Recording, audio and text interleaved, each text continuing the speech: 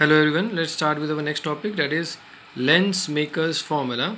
So we have a convex lens of two radii of curvatures R1 and R2. Radius of curvature of first surface is R1 and of second surface is R2.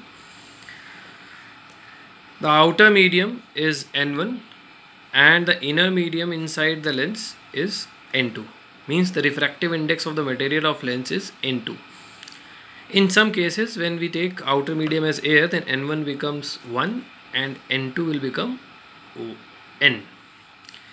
And we have a point object O which is kept at a distance U from the lens. So we will take refraction 2 times. As you know, a convex lens is a converging lens, so it will converge the light ray twice. Firstly from first surface and secondly from second surface. So let's talk about the ray diagram. A point object at O, a light ray strikes the surface here. We are considering that if only first surface would be there, then light ray must be converge a bit and it strikes the principal axis at point I dash, and for the time being that I dash will be working like intermediate object, means the intermediate image, sorry, and this image is formed actually by the refraction through first surface only. Then again the light ray which was refracted by first surface strikes the second surface, it will converge more and strikes the principal axis at point I, so this I will become the final image.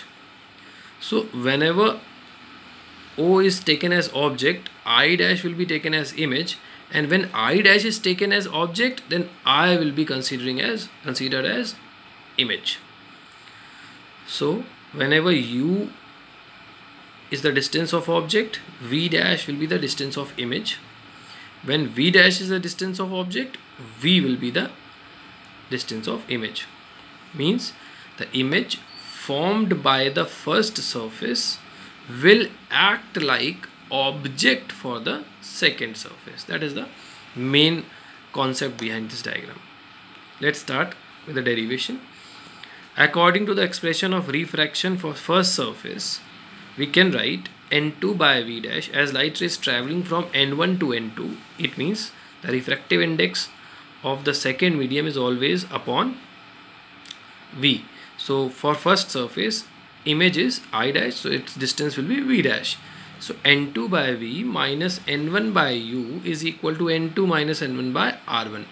Let it be equation number 1. Similarly for second surface, light is traveling from N2 to N1, from lens to air. So in such case, the formula will be bit different.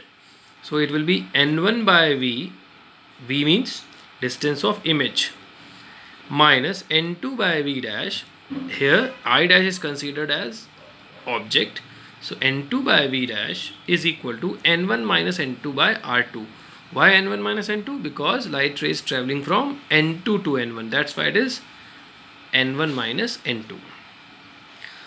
Then again N1 by V minus N2 by V dash is equal to, here I am taking one minus as common, so it is N2 minus N1 by R2 minus times. Let it be equation number 2. On adding equation first and second, you can see this N2 by V dash and this N2 by V dash will be cancelled out. So it will become N1 by V minus N1 by U is equal to N2 minus N1 by R1 minus times N2 minus N1 by R2. So this N2 minus N1 can be taken out as common. Here N1 can be taken out as common. So in next line it will become 1 by V minus 1 by U is equal to N2 minus N1 upon N1. In next bracket 1 upon R1 minus 1 upon R2. Then again in next line 1 upon V minus 1 upon U is equal to split fraction N2 by N1 minus 1 upon R1 minus 1 upon R2. Let it be equation number 3. Special case I am considering, whenever any object is kept at infinity in front of a convex lens, then image is always formed at focus. So in such case, on placing these values, u is equal to infinite and v is equal to f, in equation number 3 we will get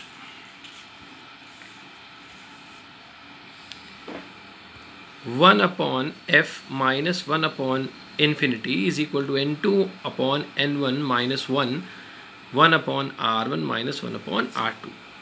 Then 1 upon infinity is 0, so 1 upon f is equal to n2 by n1 minus 1 upon r1 minus 1 upon r2. That is the first form of lens maker's formula. Then from equation 3rd and 4th, this is equation 3rd, see carefully here, LHS is 1 upon v minus 1 upon u is equal to something in RHS, and in equation number 4 you will find LHS is 1 by f, but RHS is same as equation number 3. So from equation 3 and 4 we can say 1 upon f is equal to 1 upon v minus 1 upon u. That is the final form of lens maker's formula. That is all for this derivation. Thank you.